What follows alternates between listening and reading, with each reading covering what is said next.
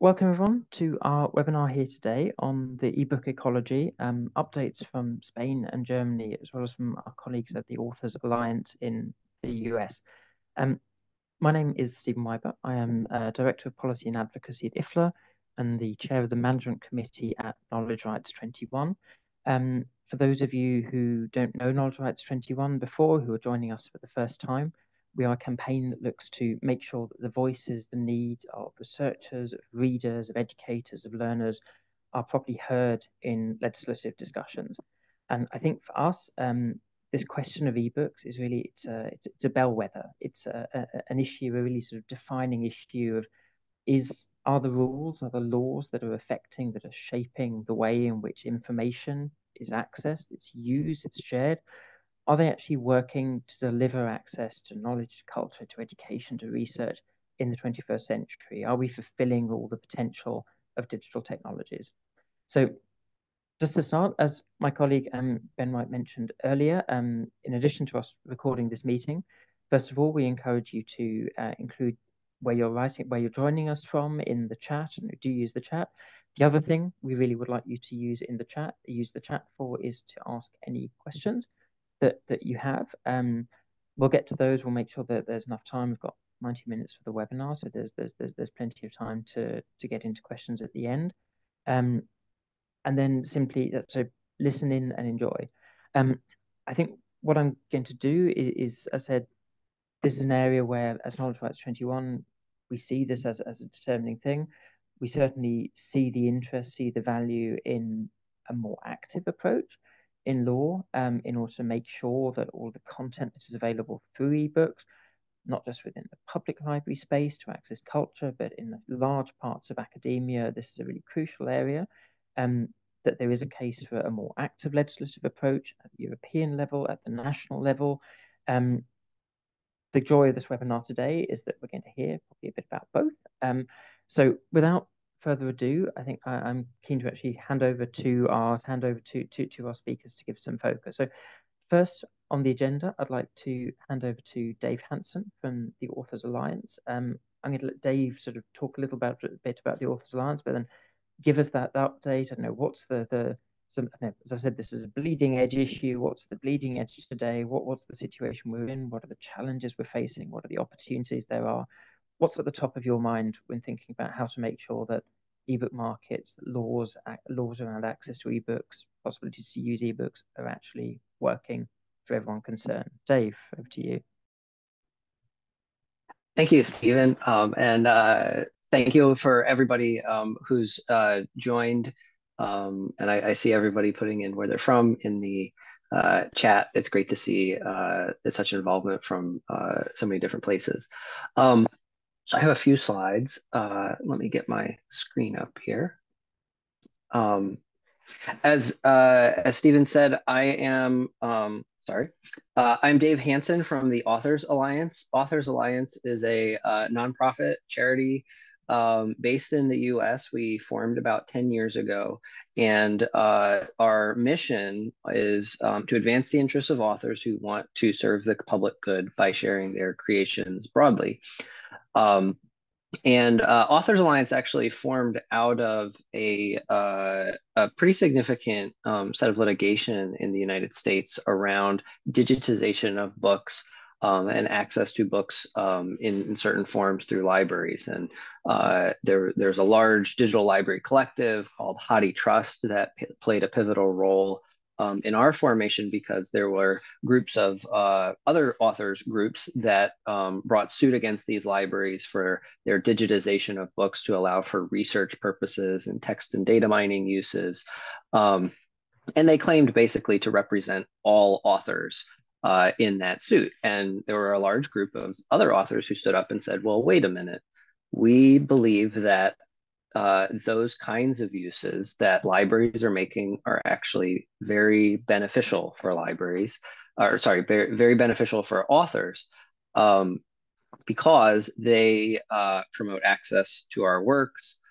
They help people discover our works so that they will then perhaps go buy them in the future. They enable new technological applications such as text data mining. And so those authors got together and contested what was happening in that suit, and then formed Authors Alliance. So over the last year and a half, we've actually been focusing on developing more support for European authors.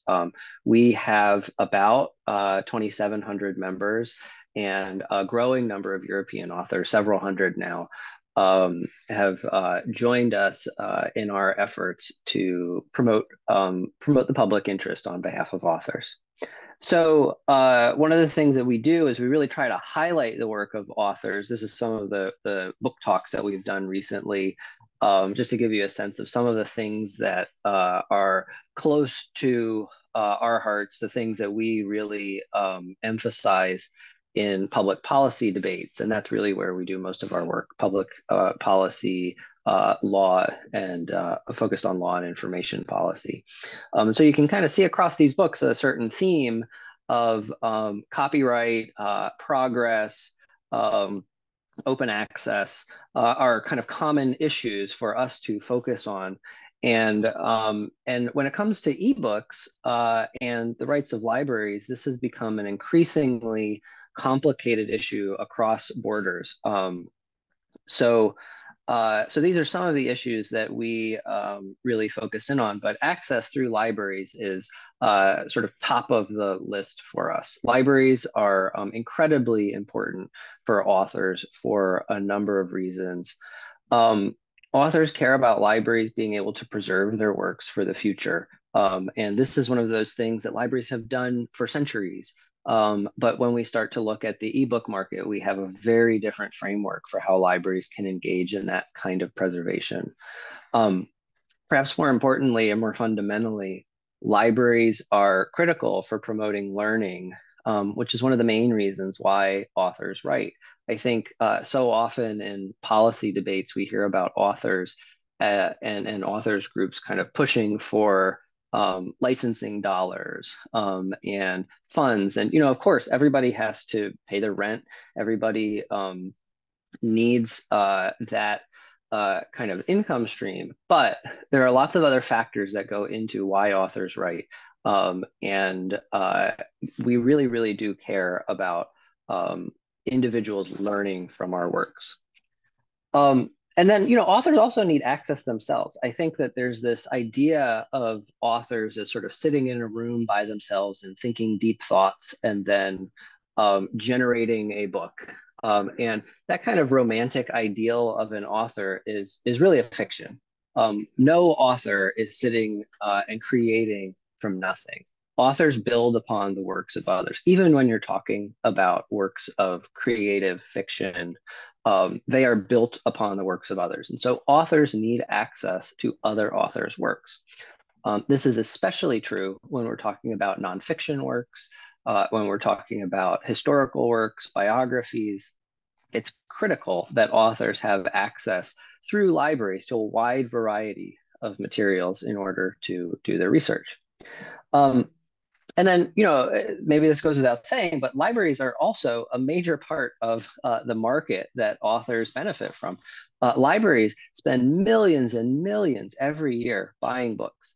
And so this has become, a major part of the income stream to authors, and especially across European jurisdictions with public lending rights, that further bolsters the funding stream that supports authors.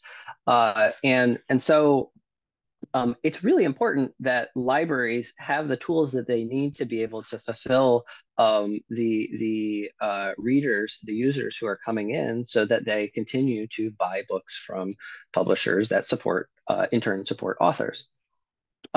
So part of what I wanted to talk about was the divergence of how the copyright system in the print book environment has supported authors, whereas in the ebook, licensed ebook environment, it has really failed, at least to date, to serve the needs of authors across these different interests. And this looks very different in different jurisdictions.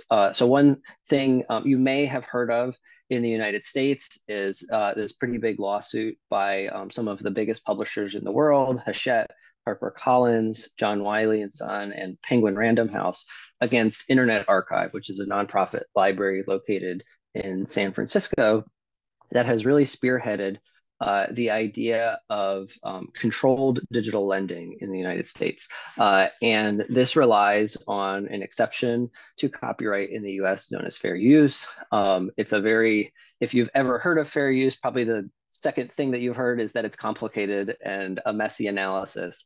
And that's true in this case. We filed a brief in support of Internet Archive because we believe that their approach to controlled digital lending, which is essentially a system to mimic the print lending environment that libraries experience in the US into a digital form, we think that that's totally reasonable. Those books have been paid for by libraries. They're sitting on shelves. The way controlled digital lending works is it sort of locks down the physical copy while the digital copy is being accessed. So it's not getting two for the price of one. And so we think that that's very reasonable. That is a very US-centric approach, though, and this is an issue that crosses jurisdictions. And so I think, in the EU, there are very different solutions to some of these challenges. There's an emerging kind of concept of secure digital lending based on some case law from the European Court of Justice and based on some of the public lending rights that authors enjoy. And so our feeling is that again is a totally reasonable approach that balances the needs of authors to have an income stream and libraries to effectively preserve and lend books out to the public. And so that's something that we're a strong supporter of. One of the reasons why these this issue of libraries having ownership and control for digital copies really came to the fore a couple of years ago. I think many of you may remember this, where Wiley actually went in and under their licenses with libraries had a plan to remove over 1,300 eBooks from library collections.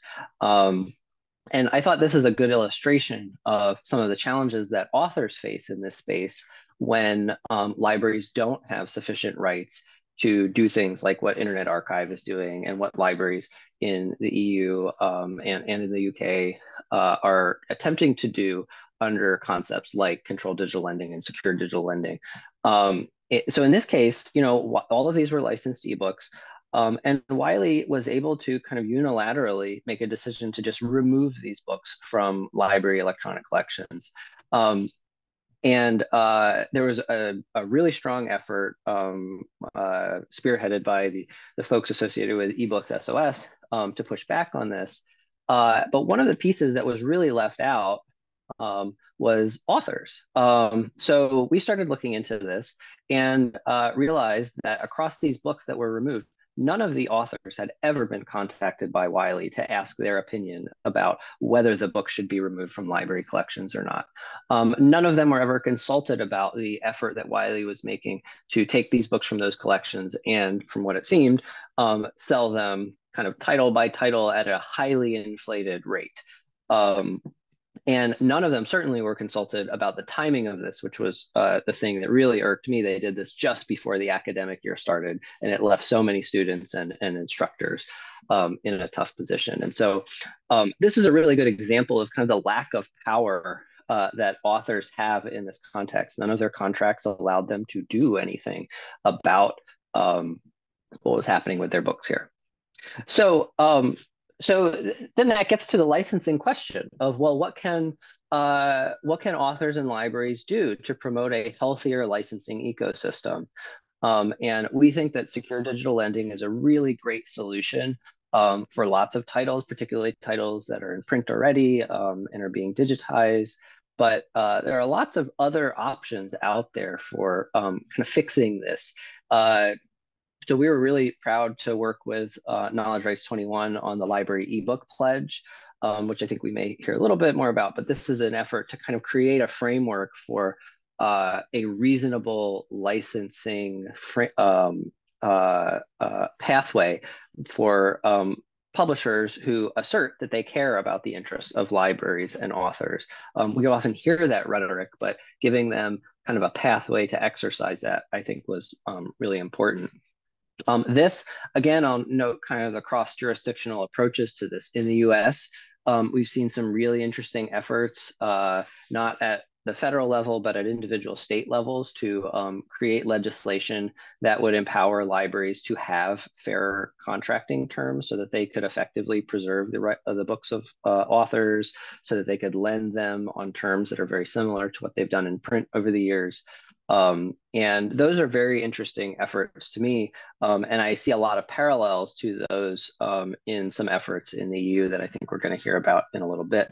And so it's an emerging space, and I think kind of encouraging to me to see that basically across the world, people are kind of waking up to this issue that libraries are a really critical institution from the perspective of promoting democracy and promoting learning and promoting knowledge, and they can't be left to sort of fend for themselves all the time in a marketplace that is increasingly consolidated by very large oligopolies that have no incentive to really negotiate on terms that value the public interest.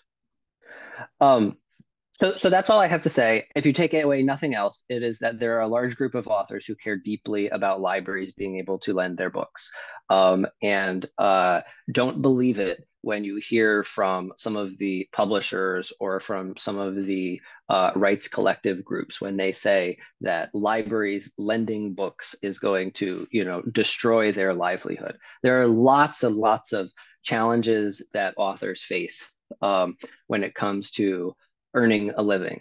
Pirate websites, I think are kind of top of the list. Publishers and the lack of competition are top of the list. Librarians lending their books on the internet is nowhere near the top 10. And in fact, it's probably more of a net positive for most authors than it is a negative. So that's all I have to say. I also did want to just make a little pitch for Authors Alliance. If you haven't heard about us before, you can find some more information here. Membership is free as well. And so if you're an author and you'd like to kind of join in this effort, I encourage you to click on that link. Thank you.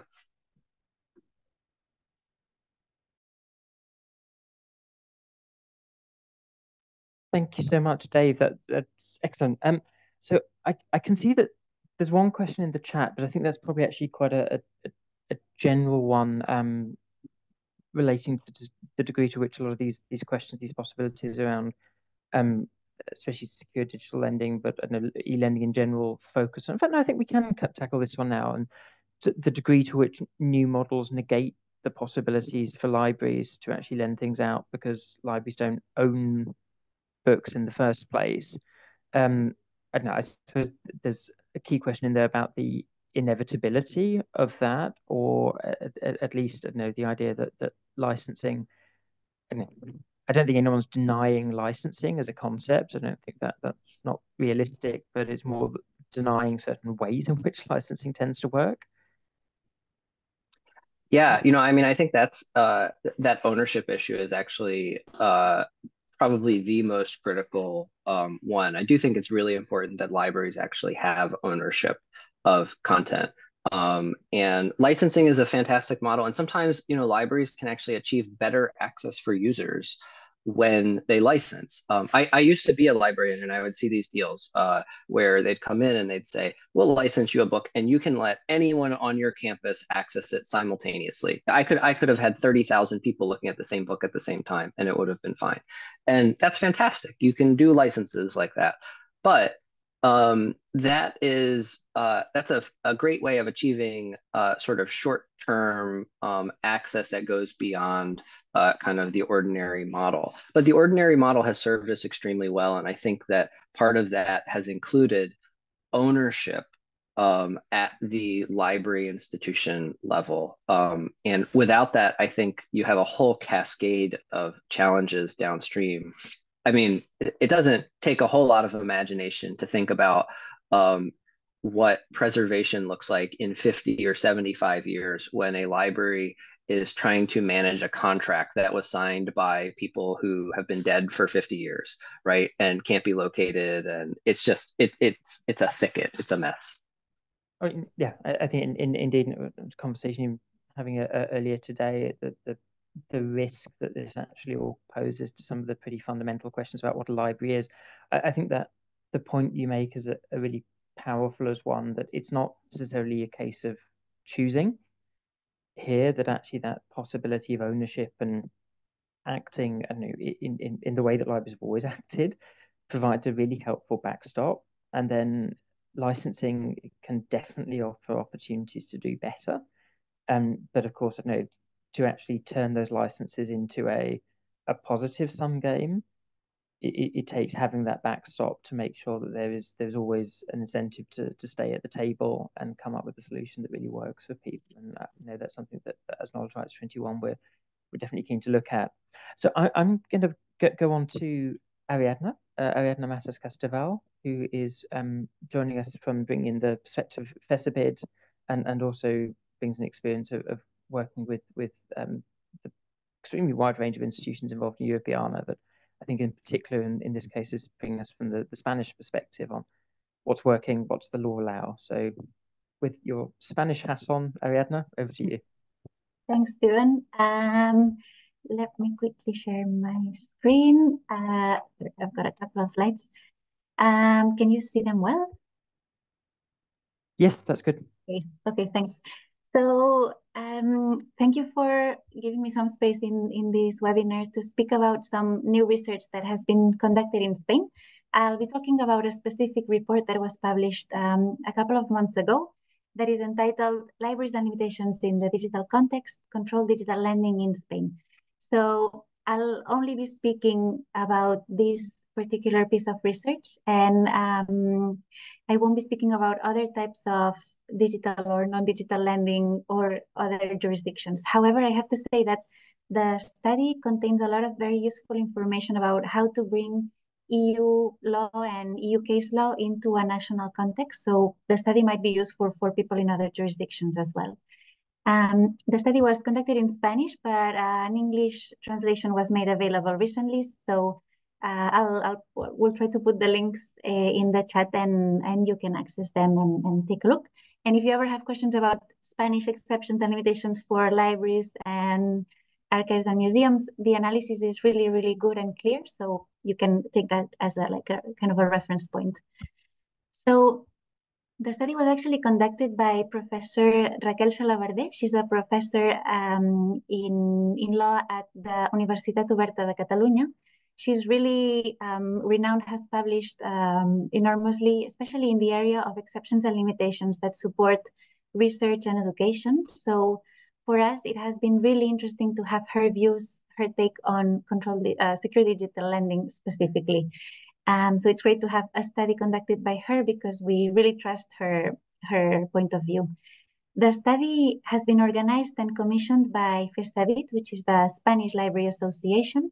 And in particularly, it was the initiative of FESABID's copyright group, which is composed of some great professionals that are listed in this slide.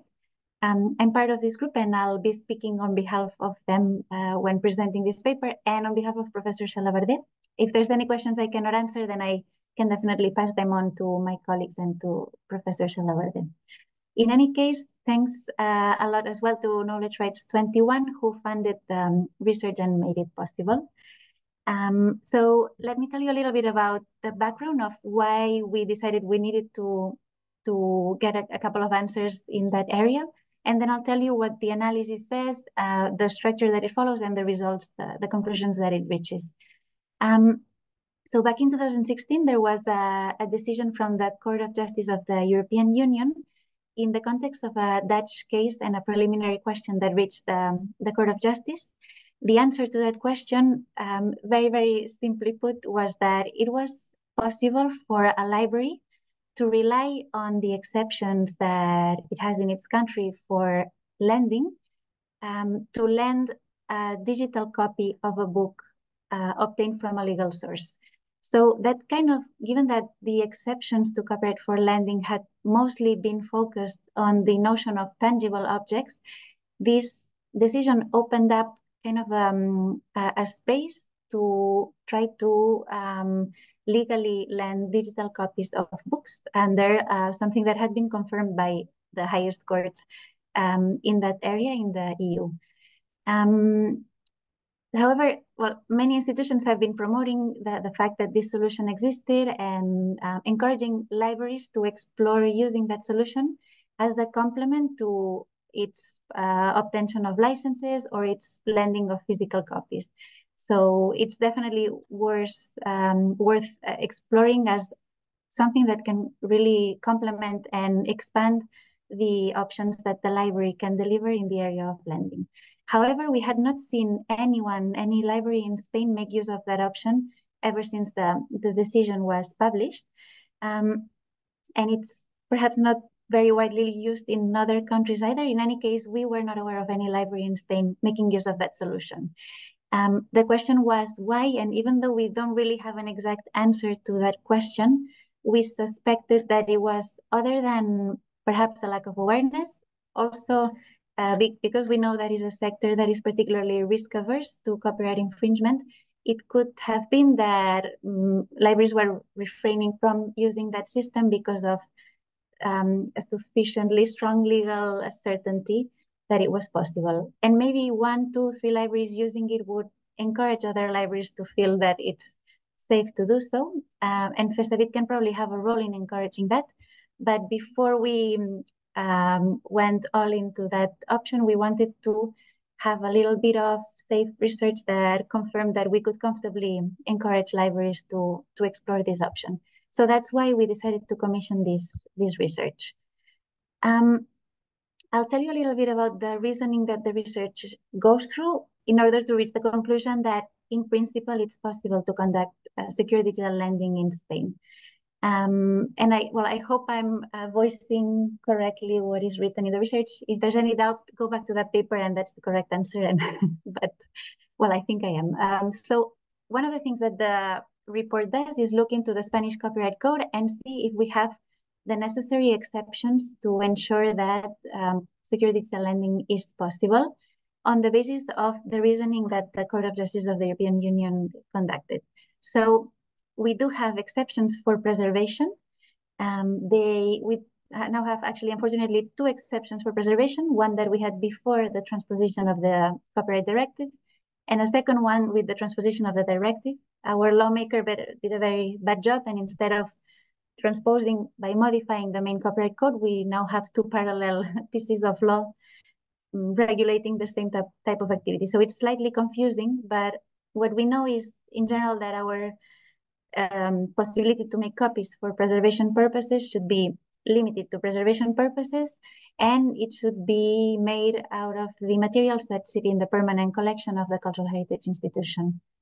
We also have a lending exception that up until now was really strongly linked to the notion of tangible copies. So our impression was that we could lend books that were physically in the collections of cultural heritage institutions on the basis of the lending exception, not on the basis of a license, because it's an exception to the right of distribution, which explicitly refers to the notion of tangible copies.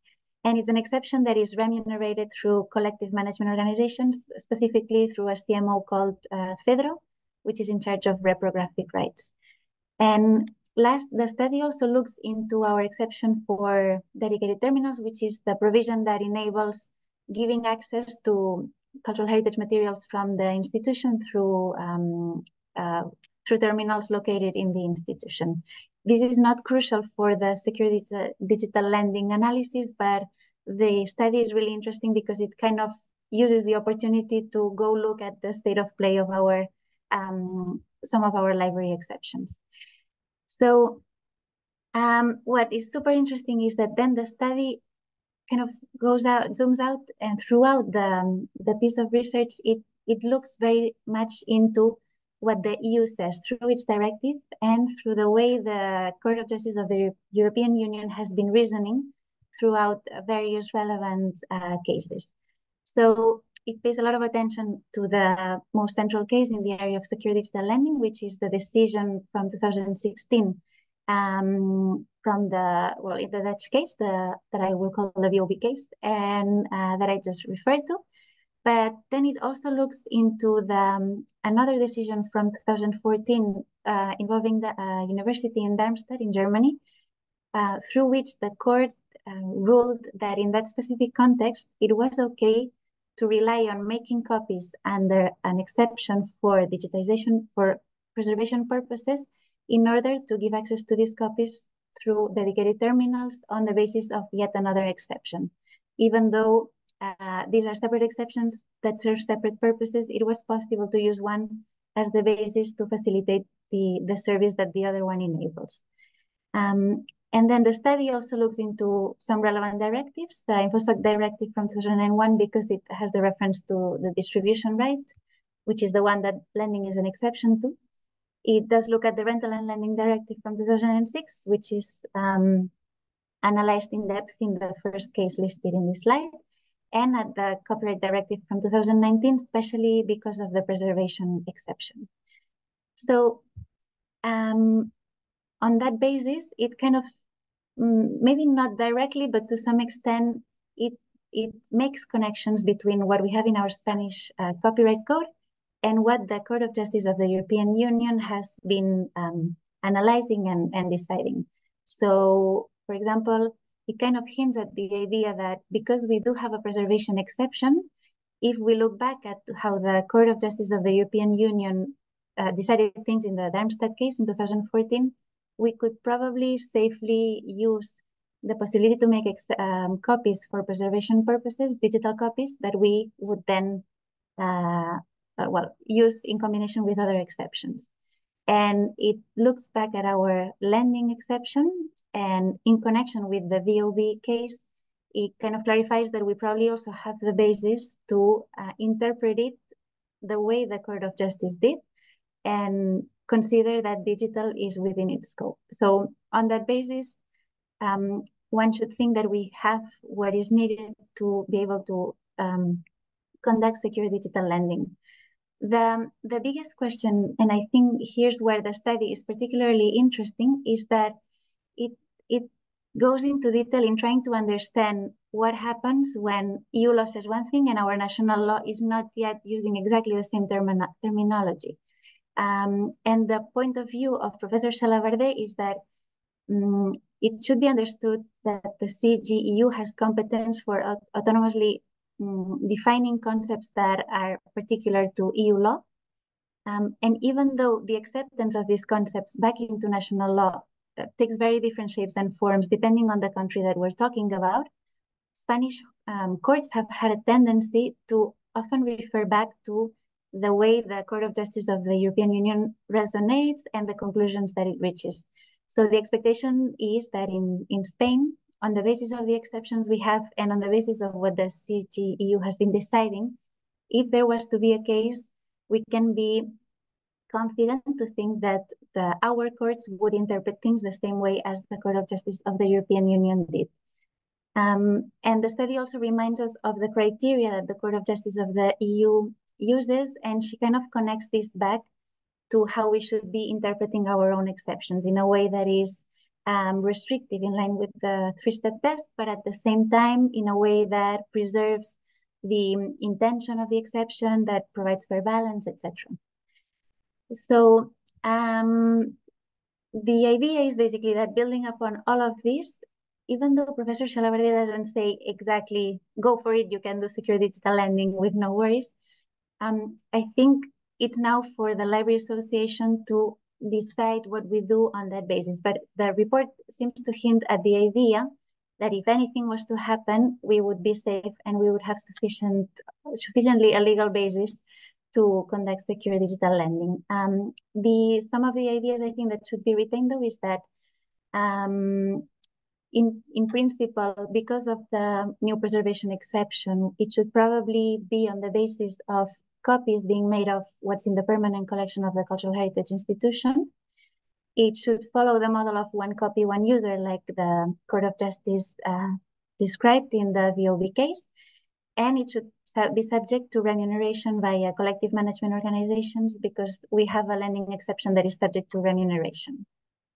So that's basically the idea that the research hints towards. And of course, well, it's up for the Library Association to reach its own conclusions. There's another very interesting point that Professor Chalaverde keeps bringing back throughout the study, both in the introduction and towards the conclusions, and that is very much in line with what Stephen and Dave were saying just now. She points at the idea that in order to be able to have constructive conversations in that area, we should be seeing licenses and exceptions as complementary, and that this possibility of secure digital lending shouldn't be perceived as a threat to licensed markets. So Professor Chalaverde explains licensed markets have a place in exploiting cultural content, and they should never be perceived as a threat. Exceptions should never be perceived as a threat to licensed markets. Just the fact that the three-step test is included, in our case, in most exceptions as a reference point, means that the license cannot be a threat in itself. The exception cannot be a threat to licensed markets.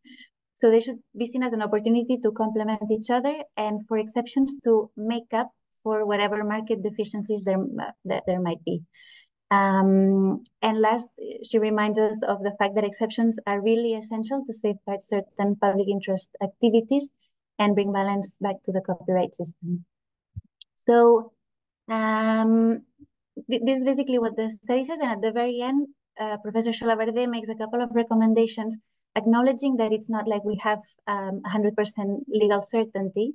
She does make a couple of recommendations to explain what should happen now to make sure that we can comfortably make use of the option that the CGU unlocked for us. So she recognizes that an eventual court case would definitely bring a lot of legal certainty without encouraging to taking that type of action. But she does say that EU law and EU case law will eventually permeate through court cases into the Spanish legal system. Until that happens, she suggests that a couple of changes are made to our copyright law. One of them is making a better transposition of Article 6 of the Copyright Directive, which brings in this new preservation exception. Among other things, it has been transposed without the safeguards that over TPMs and contract can be overridden. So it's a really bad and rushed transposition, and having two separate articles is also very confusing. She then encourages the lawmaker to explicitly include that controlled digital lending is possible in line with the VOB case as part of our lending exception. And she also recommends explicitly mentioning the possibility to combine exceptions in certain cases. Other than that, she suggests that guidelines and good practice is something that probably the Library Association could take up to facilitate making use of such a practice. And last, it would be interesting to start talking to collective management organizations to discuss what the remuneration for secure digital lending could look like, given that we should assume that it's subject to remuneration, but we don't know to what extent it should follow the same criteria as the remuneration we have for physical lending. So that's it, and I hope that was useful, and I'll drop the links to the studies. Thank you very much. That's great, Ariadna. Thank you so much. And that was super, super clear. And I think sort of setting out in that way, in particular, I think what we understand, Dave mentioned secure digital lending, you went into more depth. And to be honest, actually quite how unambitious it arguably feels. And I think that point that you made there, Ariadna, was really powerful, that there are countless situations where the market is not providing access to something, rare works held in very specific places, works where otherwise simply the possibility of access would be super limited, and where something like secure digital lending offers a pretty fair way of providing access while also providing a benefit to the author, while at the same time absolutely not being at all workable as a way of replacing what markets are doing and what licensing is doing. And so that emphasis on complementarity is powerful and hopefully well taken.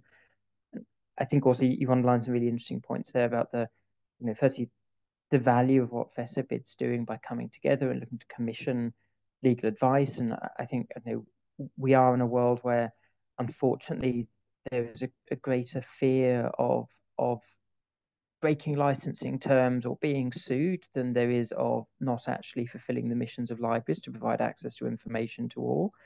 And so working together is a better way of actually responding to that first fear and actually at the same time dealing much better with the second by coming to solutions. But clearly the role of government in providing that backstop is crucially important. I can see there's one question in the couple of questions in the chat, in fact. So there's one from Martin asking about whether university libraries would be covered by what's been talked about in the study. There's a question from Piyo saying how imminent is a court case in Spain to test this out? I guess a lot depends on how courts in Spain actually work. Yeah, thanks. Thank you for the questions. About the court case, I'm kind of just passing the message on what's in the report, and I wouldn't dare to speak on behalf of FESABID, but I mean, it's an option worth considering, I guess. I don't know if that answers the question, but yeah. It's probably as much as you can answer that question. Okay. And then on the question about academic libraries. Yeah, I need to double check. I cannot remember now by heart if academic libraries are excluded from the. Let me double check, but I think yeah, I assume if as long as they benefit from the same exceptions, they could probably also be considered as benefiting from that. Yeah, so do then you can answer that one in the chat. I know that in some of the work that we've been looking at and looking to commission, there's the idea that where there is a lending right in general, there is the potential for secure digital lending. But okay, I'll head on to Mathias to get the viewpoint from Germany, where Germany's a fascinating case that it's right up there in the coalition agreement, but I don't know, at the risk of falling into stereotypes and delivery of commitments is always a big question. So Mathias from Gesellschaft für Freiheitsrechte. Mathias, over to you.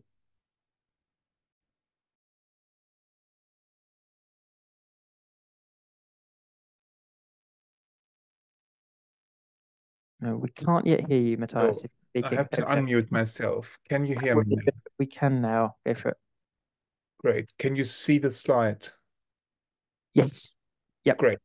So thank you very much. Hello, my name is Matthias Schindler. I work at Gesellschaft für Freiheitsrechte in Berlin. We are a civil society organization that is mostly focusing on strategic litigation, enforcing civil and human rights.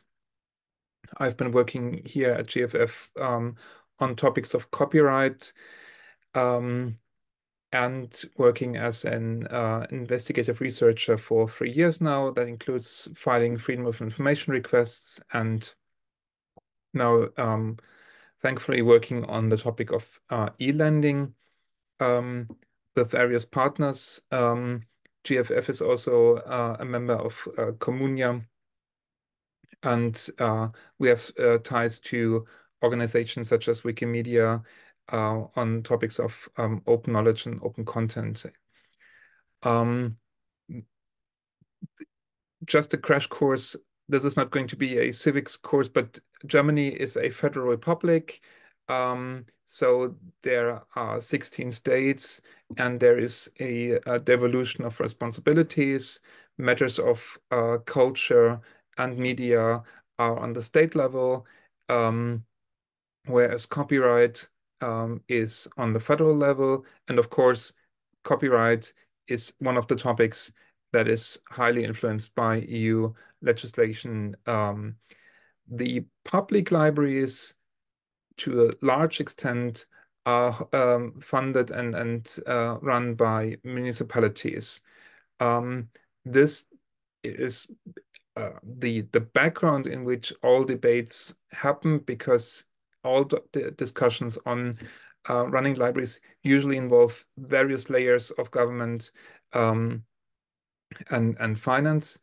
On on the federal level, there is a 4-year legislative term, and the last federal election was in 2021. So it's more than 50% of the current legislative term has passed. There will be upcoming elections in fall of next year, or they can happen earlier if a government fails, which has happened before. It's not a hypothetical situation, but right now it seems to be stable enough. Germany is also a multi-party system of currently 6 or 5 parties in the German Bundestag. One faction recently split up in 2 parts, but this not going into details. The most important part is that the current government is consisting of 3 parties, which is, by German standards, not the use case. 2-party coalitions were common. Single-party governments were happened once or twice, but this time it's a 3-party coalition. And the parties in question, I put in the European families or the names of the groups in the European Parliament for reference in the brackets. They are usually not considered to be natural allies in this combination. It's possible, it has happened before. It's so-called the Ampelkoalition, the traffic light coalition, because it's red, green, and yellow. They have formed under the as a result, they have formed after extensive negotiations, resulting in a 144-page coalition agreement. The German term is Koalitionsvertrag, which actually translates into coalition contract, which is a misnomer because it lacks all the properties of a contract. There is no binding power, no self-execution of such a Koalitionsvertrag. This is basically a political statement by 3 parties on the things they intend to achieve without binding powers towards parliament or government. All the promises and intentions stated in this agreement have to be transposed into a government working plan and then into law. And then within these 144 pages, there is 1 paragraph on various topics of copyright in various forms, and there is this 1-line statement: we want fair conditions, framework conditions concerning eLending in libraries. And this is a beautiful example of how government coalitions form, because this statement is nothing and everything in it together. I can't imagine a person actively asking for unfair conditions. So it is pretty much self-evident that there is consensus on this statement, but then there is a follow-up question: what are fair conditions in terms of eLending in libraries? And there are currently 3 non-legislative actions happening. The Department of Justice, which is in charge of copyright, sent out a questionnaire last year to all people interested in the topic of copyright on the question of eLending. And the first question was quite sensible, is: do you consider current conditions fair? And by the way, what do you think is the meaning of fair condition anyway?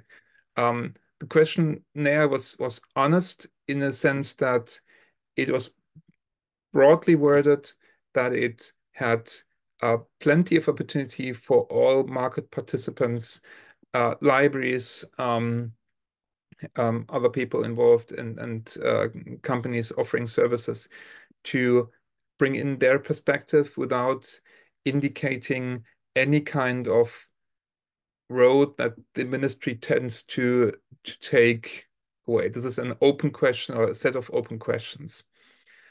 Then there is currently a roundtable on eLending happening. This is hosted by the Kulturstaatsministerin, the government commissioner on culture and media.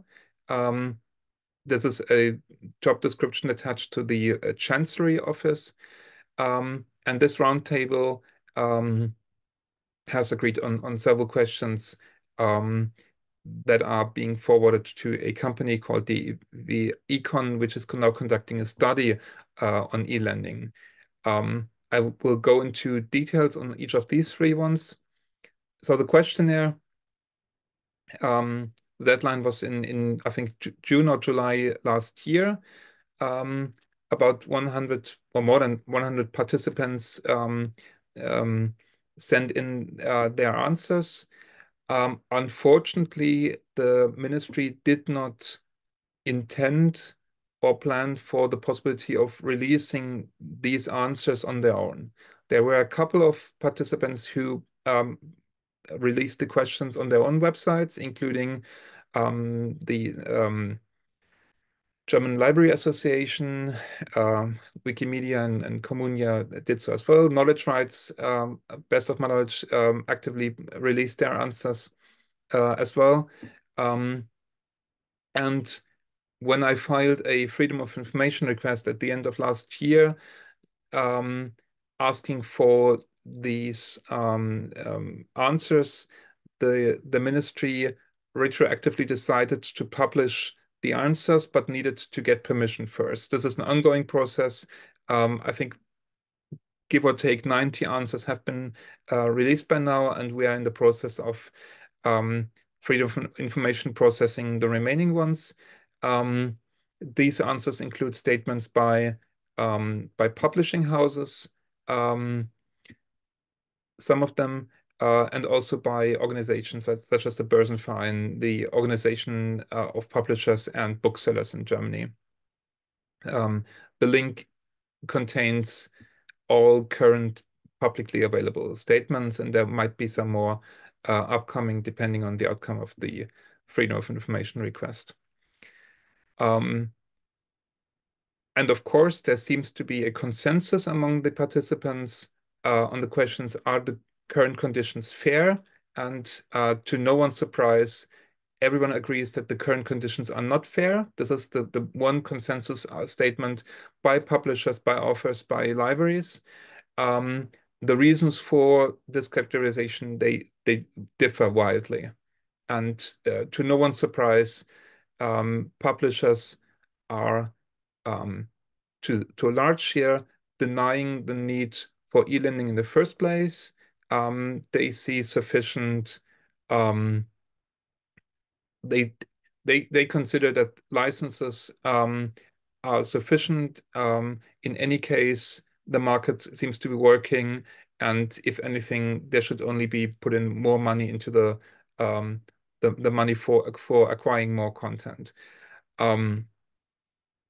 But there is a vocal opposition towards any kind of legal requirement promoting, pushing towards eLending in any way, shape, or form. The roundtable, which I'm not part of, I think some of the participants today are representing organizations that are in this roundtable. This is basically the equivalent of a German proverb that's saying, wenn du nicht mehr weiter weißt, gründe einen Arbeitskreis, meaning if you don't know how to proceed, let's found a working group. This is the idea is to start a conversation, to kickstart it, or to bring people together who seem not to are currently not very much inclined to talk in the first place. Publishers and libraries. There was someone whom I can't mention for privacy reasons, who said that this roundtable has already succeeded because now these people are talking again with each other, which they didn't before. I don't expect any specific results from this roundtable alone, apart from a reiteration and sharpening of the arguments in favor and against eLending. but I'm willing to be pleasantly surprised.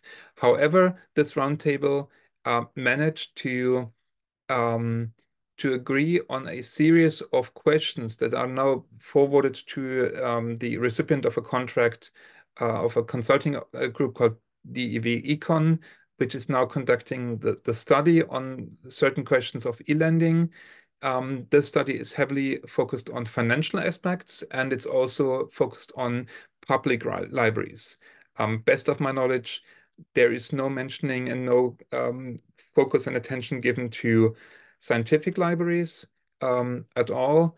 And the reasoning or the argument in favor of eLending doesn't seem to apply here as well. It's basically only trying to figure out the displacement rates and the economic impact of eLending models to the perceived primary market of book selling and book licensing between libraries, between publishers and their target audiences.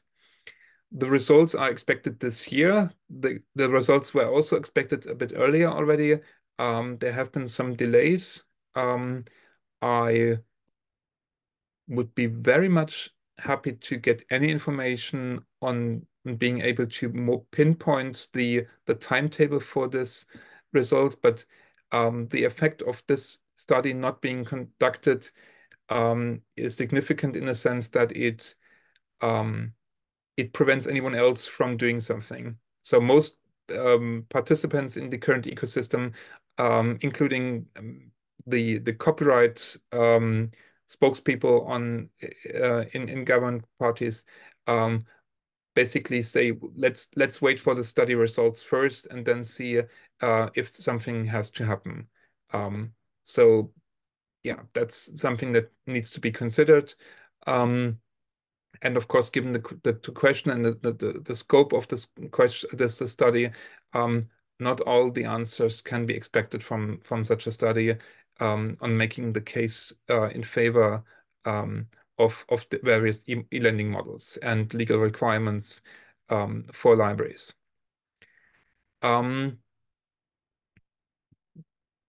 Wikimedia, Frag den Staat, a couple of other non-government organizations are currently working, maintaining something called a coalition progress tracker, which is basically a civil society effort to track the progress of this coalition government.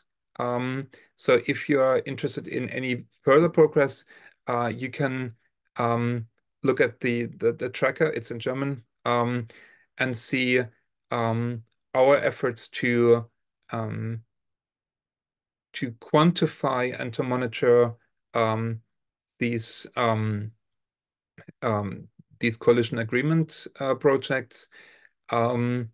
It is my personal impression that eLending within the realm of copyright right now does not get the amount of attention in the public and political sphere that it should get. And there is a distinct lack of organizations in the style of Dave Hansen's organization representing authors' interests rather than interests of people speaking on behalf of authors, but strangely mirroring publishers' points of views, so to speak. So if anyone is willing and able to clone Dave Hansen and bringing him to Germany, this would be highly appreciated. Dave, you're always welcome in Germany. We're counting on you. This is the obligatory slide requesting donations and participation for Gesellschaft für Freiheitsrechte. I'm happy to share the links in the chat for your convenience and for your automatic translation system if needed. Thank you so much, and I'm happy to answer any questions. And I hope I didn't I wasn't a kind of a buzzkill after this tour de force through the German political sphere. Thank you so much. Thank you very much. I love the contrast between lawyers bringing joy and political scientists bringing us misery and despair and so on. But I suspect what's interesting in Germany is that you've actually got to the phase of having these conversations. And I think the point you make about having a round table, I think in the UK it was always have a royal commission, was the what you do when you don't want to discuss something and you want to move things forward. I think that there's some really interesting points in what you say. I think the politics of this, and I think the degree to which you begin to realize that there is quite a lot of fear and concern on the other side of the discussion. I know that in Germany you had to face some pretty hysterical opposition repeatedly to anything that would enable libraries to do their jobs better. And there were stories of authors being called up on Friday night and told that they had to sign on to this letter and they shouldn't read it first in order to campaign against eLending.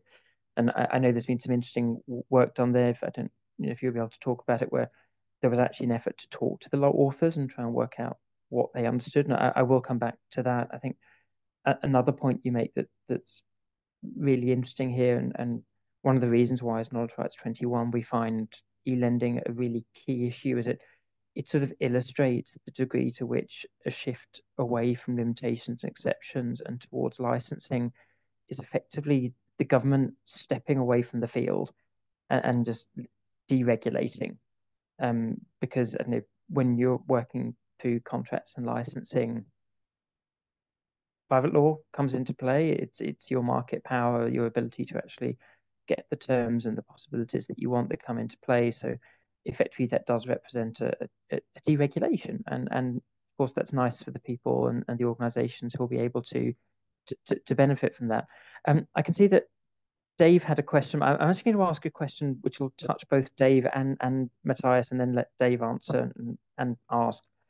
I think there is a key question about how much authors actually understand of what's going on. And I don't know if Matthias, you can talk to the work that I know has been done trying to understand how much authors are aware of what they're earning from eLending vis-a-vis physical lending, and how far they're even aware of their books being lent. So I'll hand over to both. Matthias, I'll hand over to you, and then Dave can answer and then ask his own question.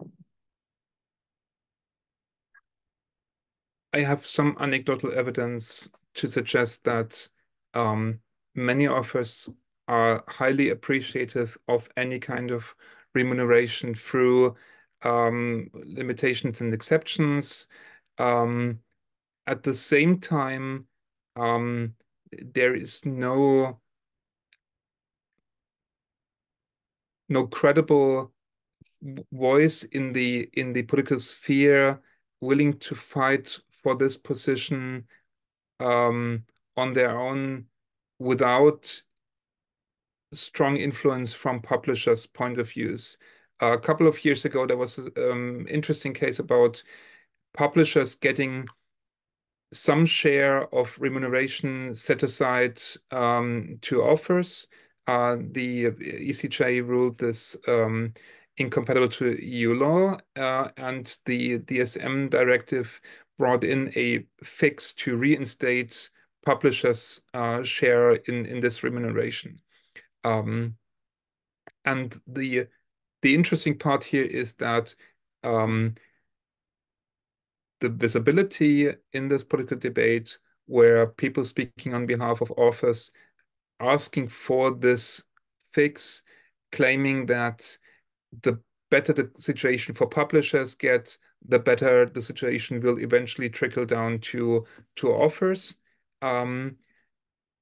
When in fact this was basically a direct 40% pay cut to authors, now being redirected again to publishers. There has been a tremendous amount of scaremongering to a much more visible topic on artificial intelligence, generative AI, in the name of authors. I would really appreciate a strong, credible voice such as Authors Alliance in Germany next to the other existing voices of publishers. And I'm sure that there might be overlaps in certain points, there might be divergent, there might be contradicting statements, of course. But right now I don't see this voice, and I don't see authors being represented at all in this scenario.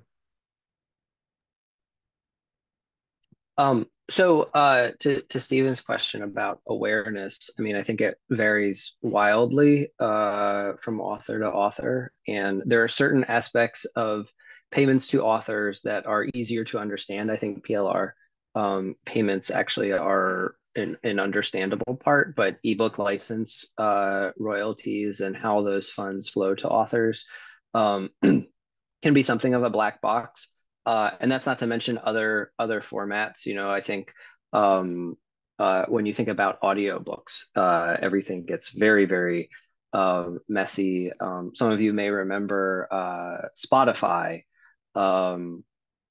had an issue years ago, not even many years ago, just recently, where they were kind of engaged in this sort of trickery where authors' books were they were paying royalties to authors through that system, and allowing or kind of encouraging people to read a book, return it, and then when the return happened, the authors were getting no royalties. So Spotify was being paid, but authors were being cut out. No authors knew about this until one author, just because of the way the timing worked, had a statement that indicated that she has had negative sales of her book as an ebook. And so you sometimes have funny accounting practices like that can make it very difficult to keep track of. So this actually relates to a question I had for Mathias, that authors are not a monolith, and trade book authors have a very different set of interests, and frankly, a very different set of royalty payments that comes to them versus academic authors. And so I was curious in this whole debate if you saw much of a differentiation between those different kinds of authors in terms of pressure to get them to sign on in opposition to this, or just sort of the strategy, because I've seen in other jurisdictions that academic authors, I think, have a very different perspective on why they write. And they also get very, very little in the way of royalties. I mean, most people I talk to say, my royalty statement allowed me to buy a nice lunch last year, and that was kind of it. So they're a lot less interested in that aspect of the motivation for their work. You're absolutely right, and this is part of the beauty, to have authors not be seen as a monolith, because there is diversity. There are multiple reasons to write. Some of them might be financial in nature, some might be just expressive, or part of an academic career, or a desire to share and disseminate knowledge as widely as possible. The German debate in the past has seen some, let's say, special interests, such as coalitions of screenwriter or is it screenwriter? Yeah, books. There is the equivalent of a TV show called Law and Order.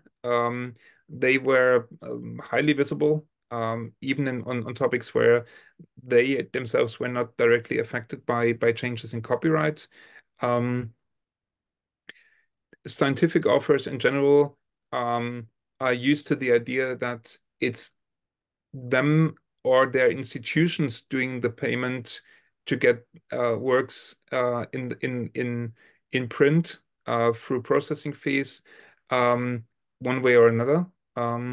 This is, of course, highly influential to the debate of open access publishing, and of course, there have been, I think, quite sensible debates on how open access publishing can take part in remuneration schemes on exceptions and limitations, of course. This has, I think, there are some provisions in in EU law, making this possible one way or another. But I don't feel qualified to give a definitive expose on this landscape. I think based on the research available, it would be unfair to assume that the majority of authors are currently able to write for a living, with or without payments through limitations and exceptions remuneration. So there is always some third party footing the bill or making it possible for people to work in this creative sphere. And this is sometimes a public sponsor one way or another, or sometimes it can be a private enterprise or self-exploitation, of course. Yeah.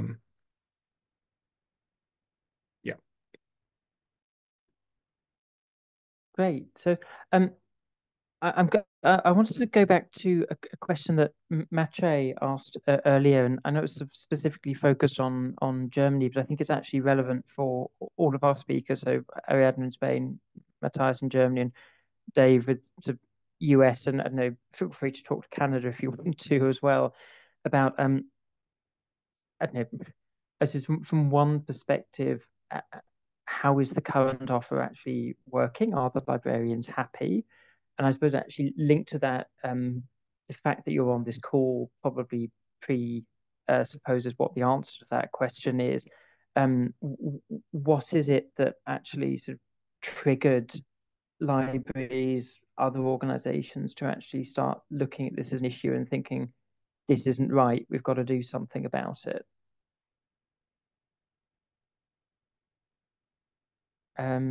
Dave, do you want to talk to the US case? Sure. So, I mean, I think in the US and Canada, the story is one that's been building for the last 20 plus years. And there have been a number of sort of false starts for providing access. So, there's been book digitization for a long time, and there's been efforts across libraries in the US going back probably 20, 25 years to try to address this issue. And I see that as kind of coming to a head in the last few years with efforts to promote to promote controlled digital lending, to promote fair licensing practices. In fact, there's a whole organization in the US called Library Futures that was basically spun up in the last few years to address these issues. It's like their core platform. And so, the short answer is no, there's not a lot of happiness with the current system, at least on that side of things. And I don't think authors are particularly happy with the system either. I think the only people who are happy with the system are the major commercial publishers. Even the smaller publishers, I deal a lot with university presses and small independent presses, and they're not happy with it either. Because, in order to enter the licensing system that exists, you have to be on certain platforms and you have to have certain terms. And so there's this sort of allure of being a, large conglomerate, which is basically what the big 5 publishers and the big 4 academic publishers are. And so I think that's a real challenge in how we got to the point that we are today. I think the other piece of it that I've seen over the last few years is a divergence in understanding of or a kind of collective understanding of what copyright law is supposed to do in the US and kind of in Canada too. And I think the COVID pandemic sort of brought that to the fore, where you had so many people who were locked at home and they could not get access, and it just seemed totally at odds with the idea of promoting learning and promoting the progress of science.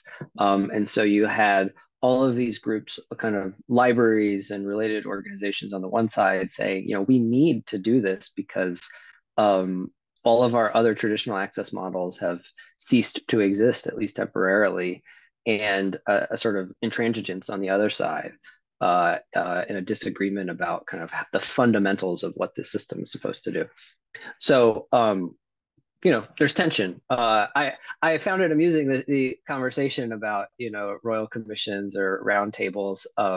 It's a much more civilized approach than what we do in the US, which is just sue each other. I'd kind of prefer to have a round table over some of what happens here. You probably get to a solution quicker some of the time. But Ariadna, so the case in Spain. Yeah, I was going to say, in terms of lending, Spanish libraries resisted for a very long time to pay the public lending right for physical lending. So there was a huge dissatisfaction for a long time around this. There were court cases, blah blah, and now it's like we're still grappling with that side of the picture. I think now some things are being reorganized so that the payment comes from the regions instead from a lower administrative level. And some regions have started paying, but all of the payments are not being. So there's like some civil disobedience from libraries going on that front. When it comes to digital lending through licenses, I am not familiar with current challenges, or like I don't have information around whether there's a dissatisfaction with the licensing conditions that libraries are getting. There's a national platform and 2 regional platforms that seem to be working fine, but there might be issues with the selection of titles and the licensing conditions that I'm not familiar with. When it comes to secure digital lending, so far I don't know of any library using it, and I think we need to try to explain how the purpose that it can serve, like the gap that it can fill, so that librarians understand that it complements some other situations and they prepare their work to adapt to that possibility as well. Because right now, I guess people are organized going ahead with the impression that that's not even possible, so they're covering things with other options. So yeah, well, that would be my 2 cents. No, I think that makes sense. I'm conscious in Spain, obviously, that the concern was that the lower down the chain the money is paid from, basically, the more the money just comes out of library acquisition budgets in the first place. So all that public lending right in that case achieves is it doesn't mean any more money for authors. It just means fewer books available, which doesn't really seem to be consistent with the overall goal here. But I'm conscious, I think, as you said precisely, that one of the points of creating the study was to raise awareness of this as one part of a holistic sort of library offer. Mathias, can you speak as I'm just going to link into that. I don't know that what triggered this in the first place in Germany, and actually one thing that I mentioned, I wrote down and that you mentioned was we talk often about the economic impact, although a lot of the time the economic impact is purely seen from one side of the equation, and there is a benefit, and maybe it's a social benefit, maybe it's a hard to monetize benefit that comes from lending in terms of providing that access and allowing people to become researchers and educators and build their skills in the future. But what was it that sort of triggered that getting this into the coalition agreement in Germany? So, okay, there are 2 aspects to your question. The second one is easier to answer. This statement on fair conditions is most likely the result of various competing proposals for a statement mashed together until they lacked any kind of controversy among the 3 parties forming an agreement. The Liberal Party had in the past, when they were in opposition, proposed in the German Bundestag eLending rights. The Bundesrat, which is the, let's say, upper house in Germany representing states' interests, had in the past several times insisted on extending lending rights to electronic publications and was turned down by the Bundestag, and their proposals were not picked up. So in various constellations, there was a request to make some sort of statement. And this is most likely the compromise wording that that works as an umbrella term to all the competing proposals right now, in terms of making it a lending right versus making licensings compulsory, for example, any kind of sort of in between that could happen in the future. And on the situation for librarians in Germany, the responses given to the Ministry of Justice are full of sometimes rather compassionate and passionate statements from librarians who say that in the current conditions they are unable to fulfill the access needs of their patrons to provide content because of windowing clauses, because of the inability of some publishers to even provide electronic versions of some books. This might also coincide to the changing nature of libraries in the first place. Libraries had in the past a strong connection to being a physical place, one way or another, and distance lending or interlibrary loans were existed for a long time, but they were not the dominating path for public libraries.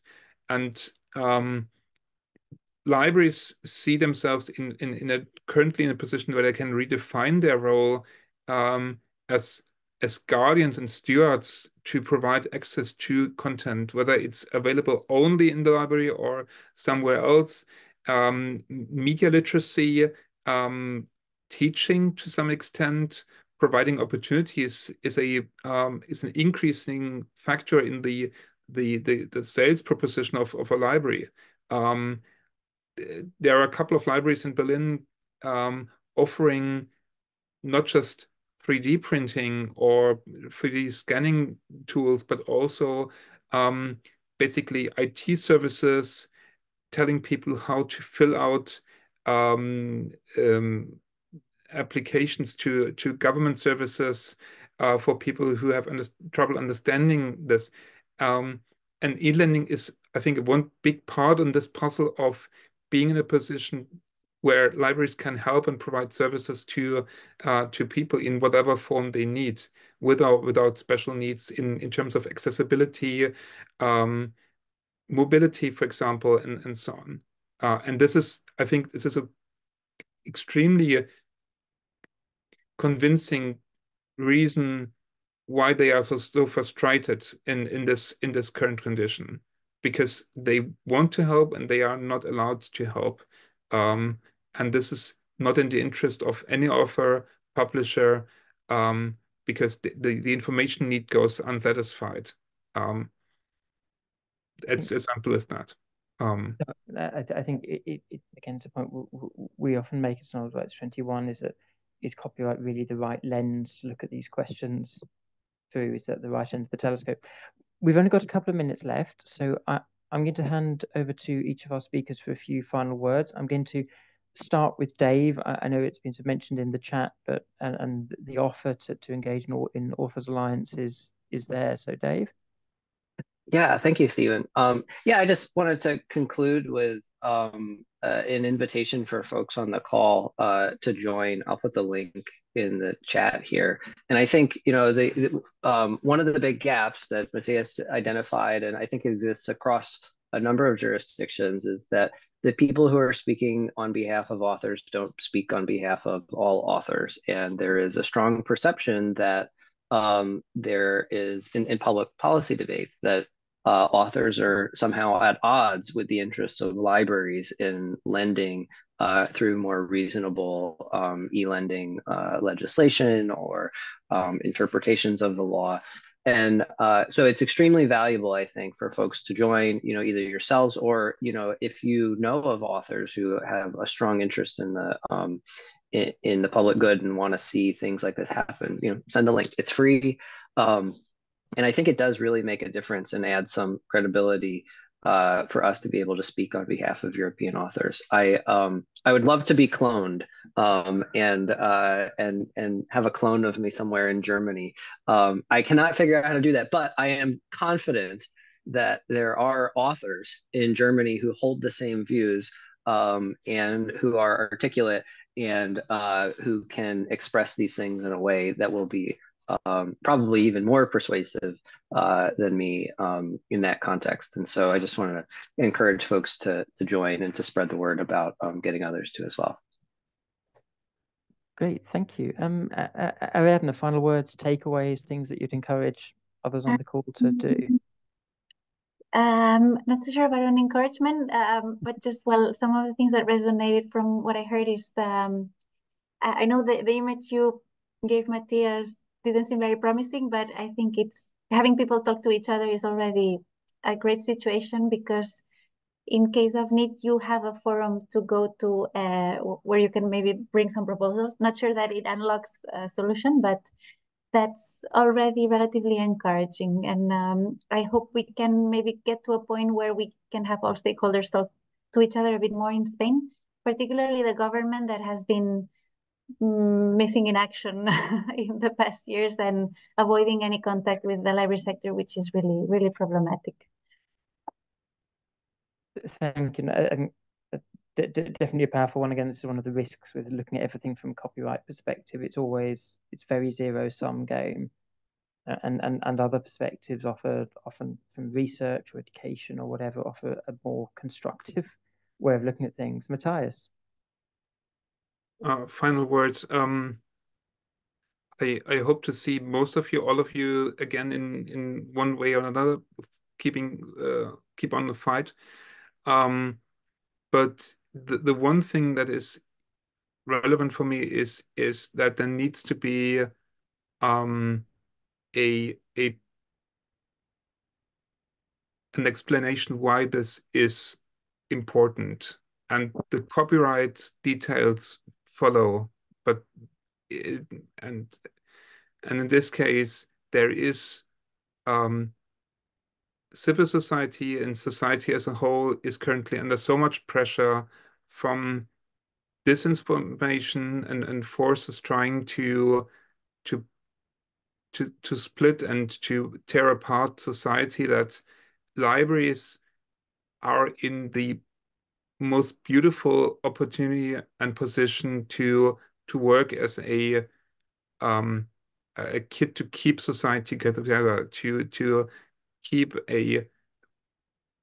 to help keep this conversation alive, to promote the idea of making informed decisions, and so on.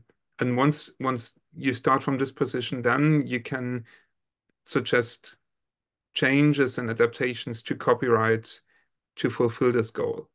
I do have some hope that the German government will eventually improve things, but I have slightly more hope that there can be an European conversation at around the European elections this year or slightly afterwards, on improvements on the EU level that could help libraries, authors, and the public equally. Thank you.